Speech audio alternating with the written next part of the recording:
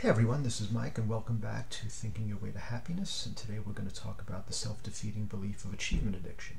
And this is where a person believes that their worthwhileness comes from their achievements, their status, their income, their education, their looks, and of course those are all external. Those are things that we get externally. And the real worth comes from inside. It's our integrity, our character, our principles, our values. Which is not to say that external things don't matter. Of course they matter. They matter to us and they matter to other people. We don't live in a vacuum. But more often than not, it's the effort that we put into achieving those things. So the status and the income, the education, we work hard for that. And so those are external manifestations of internal strengths and character and principles and integrity. So it's not that they don't matter at all, but we put too much emphasis on them. And our whole inherent worth cannot be based on external situations. It's who we are on the inside. And again, I don't want to minimize that the external doesn't have any impact. Of course it does. But your worth isn't dependent on that. And think of how people in your life who have made you feel good. It's not because they're rich or because they have an education. It's because they treated you with kindness and dignity and respect. And that's what you remember from people.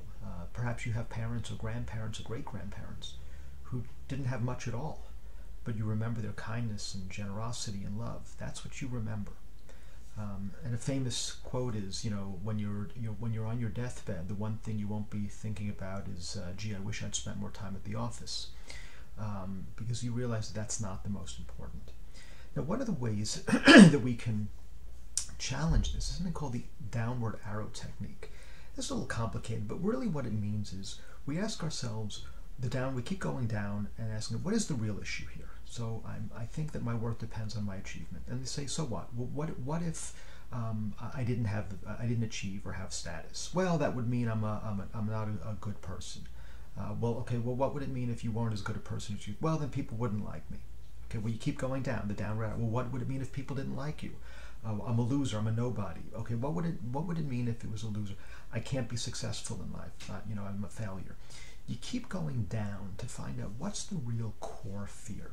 Is it really not having a certain status or achievement, or is there something deeper underneath? And that's what you want to uncover. That's the real fear or concern.